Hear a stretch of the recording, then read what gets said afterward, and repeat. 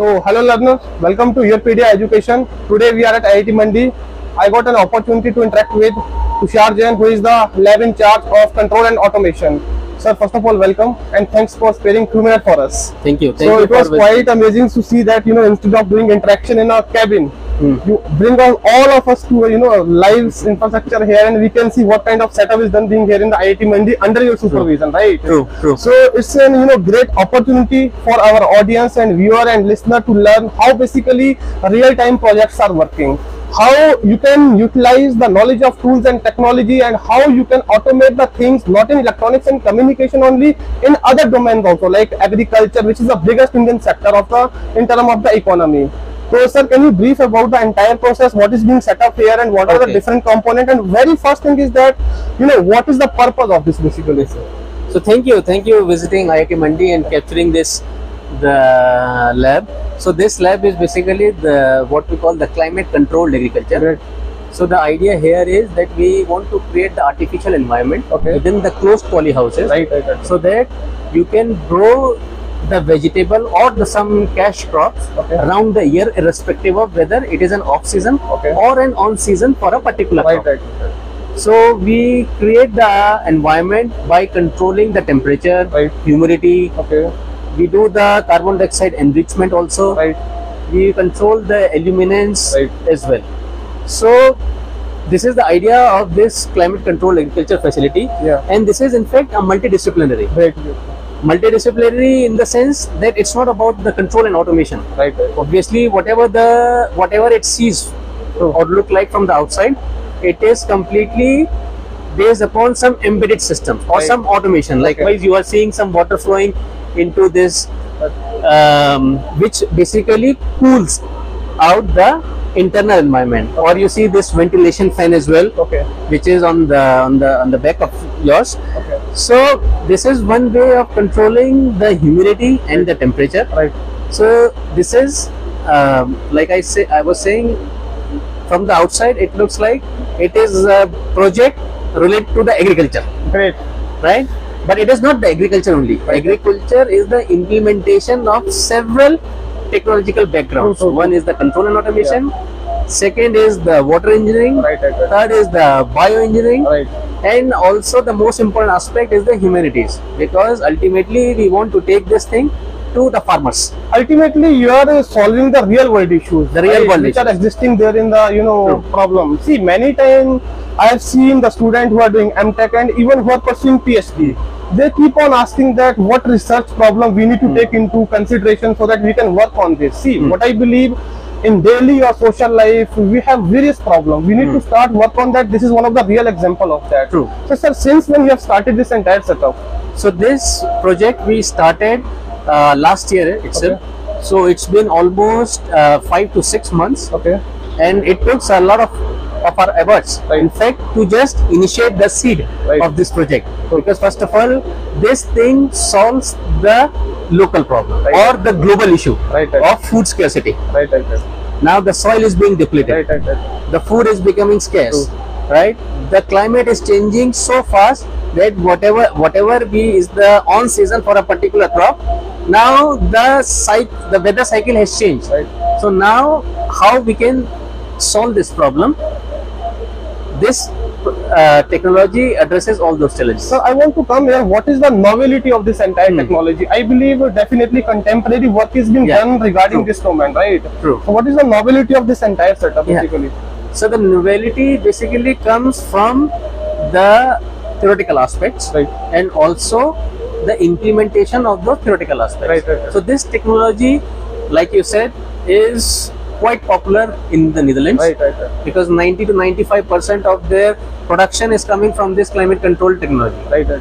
Now IIT Mandi has taken an initiative so that it can also addresses the local problem and finally reach to the local farmers so that they can maximize their profits without, likewise, since we are in the lap of Himachal Pradesh, here we don't have the cold storages. Now if we want to say, for example, if you see this strawberries, so these strawberries are the perishable crop. Right. So the farmers need to sell all these things or through some distributor so that it can go to the market quickly. Well in time before it becomes bad. Now with this controlled environment agriculture, you can extend the life of this also. So the novelty comes from the theoretical aspect and also the technology that we are developing within IIT Mandi. So you told that you are trying to make it automated, right? So Yeah. What are the different tools and technology you have incorporated to make it automated? So likewise here you see that we have the foggers installed. Okay. Now here we have the drip irrigation. Okay. Which is which is totally controlled, that how much water should go into the crop. Right. And we are also controlling the nutrients within the water. So how you are monitoring them, with some sensors or what? Yes, so we have installed, say for example for the temperatures, we have installed the temperature sensors. Great. We have the humidity sensors. Okay. So we are measuring temperatures and humidity of the inside environment and also of the outside environment. So what is the basically authenticity of this data? Is it a real-time data? It is a real-time data. Okay. We can also show you that this data is being collected in real time and the decisions are also being done in real time. Right. Likewise, if you see now the outside it's hot, Right. but now because all of you are here inside, it's cold. And this kind of weather is required by the strawberries, for example. Now let's say we have also grown the radish, beetroot earlier. So that crop requires a different let's say the environmental conditions. Right. So just a case study what we had done. So we in another polyhouse, so we have installed 2 polyhouses. Okay. And this is just an experimental facility where we are capturing the data and doing the cost benefit analysis from the farmer's point of view also. Because finally we want to make them entrepreneurs. Right. That So, was coming next. So so just one case study, in the another polyhouse we had grown radish and we had grown beetroot. So first of all, if you now this has been already sold to the local market. Okay. So if you see the size of this polyhouse, it is not more than 35 to 40 square meter. And in this kind of a structure, we have grown almost 40 to 45 kgs of radish. Right. And every radish is quite healthy. We have also done the nutrients analysis that how much nutritional value this radish contains in comparison to if you do the open field farming. And we are not putting any urea or any local fertilizers. It is completely Professor Tushar, here I want to interrupt you a bit. Now you are working on this since last 5 to 6 months. So definitely there might be a lot of literature review and paperwork related to this, right? See, this question I am asking from the behalf of the researchers, aspiring researchers. So now today, it seems very great, and setup is here, the outcomes are coming, right? The initial stages, frustration and failure we can't see here. Definitely. So, what are those key things according to you which one budding researcher or aspiring researcher should keep in the mind, that these are the obstacles, they might occur in the beginning stages, but if we overcome, then definitely experimental result will come surely. It is an old saying, like if there is an island in the pond or in the river, the strength of that island is not measured by the height of that island, what you see from the outside. What is inside. So you are correct in that sense, that although we have started implementing this facility in the last 5 to 6 months, but the literature work, the algorithm part, we have been developing for the last 4 to 5 years. So in our research lab, we have developed the theoretical algorithms that could be finally implemented in this. The literature review as well. So it is really a hard work of last 4 to 5, 6 years. But now the results, what you are seeing, is of the last 5 to 6 That's what I asked you. That's why I asked you this question, right? And second thing is that most of the students who are getting graduated, BTech especially, and they believe control and automation is only about the control system, which they studied in the BTech, right? So they know the subject from the basically engineering point of view, from the theoretical point of view. They don't exactly know the application of the subject, and because of which I believe students believe in coming time we need to go towards the branches which are technology enabled, like AI and ML. Control and automation, I believe, is one of the great branch which can be effectively implemented with this technology, right? What is your take on this? You are correct. Because control system, since I've been working in control system almost like 15 to 16 years, last Great. 15 to 16 years. Great. So in fact my masters, my PhD, my stay at IIT Mandi, everything was in control systems basically. So it is obviously interdisciplinary. Right. Right. Now you should, one or the student should not see control system as some separate branch. Right. Right?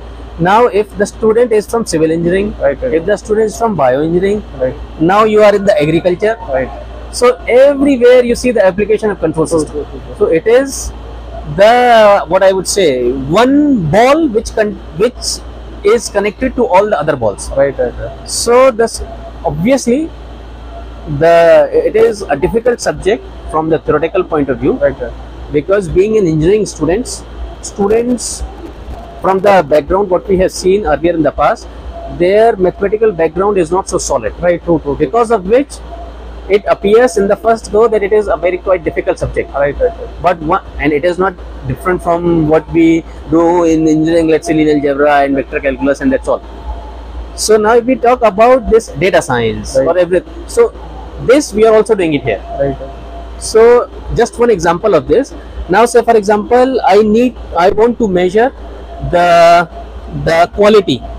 Okay, this is the quality what you are seeing Right. from the outside. Right. But now if I want to see that whether this fruit has ripened or not, True. there are two ways. Either I take it to the lab True. and do the nutritional analysis. Right. Right. Right. Now another way of doing this, how we are doing this, we are taking the images of the crop and then we are doing the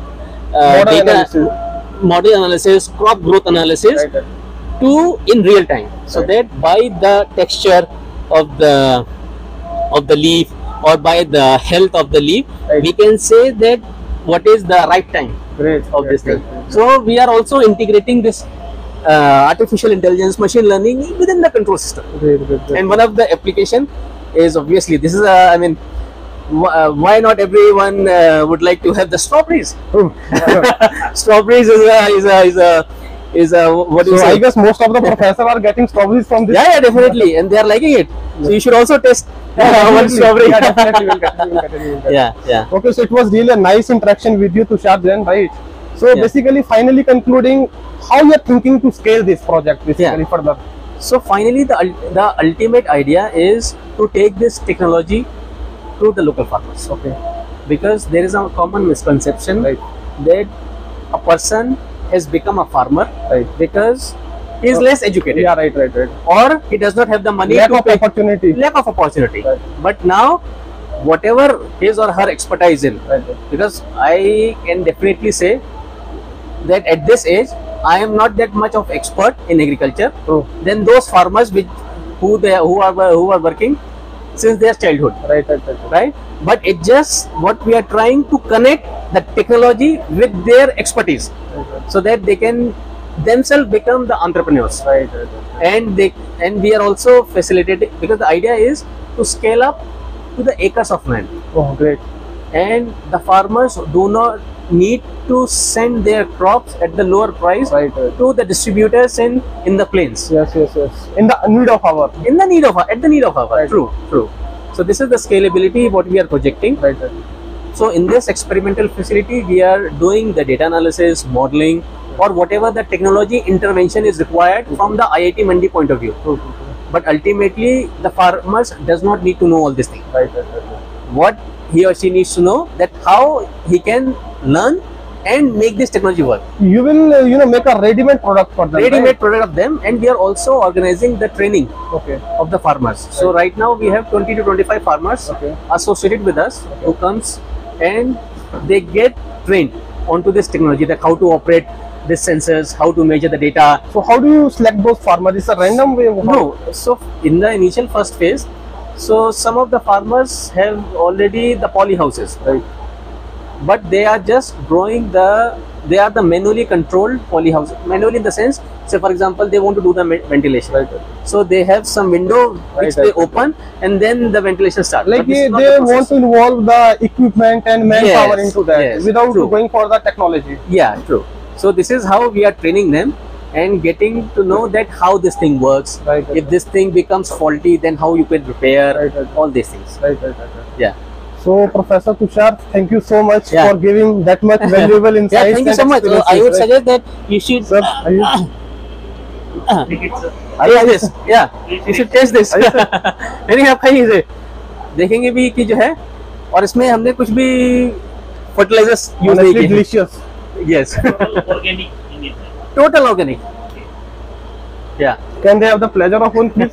Yeah, definitely. Yeah. Yeah.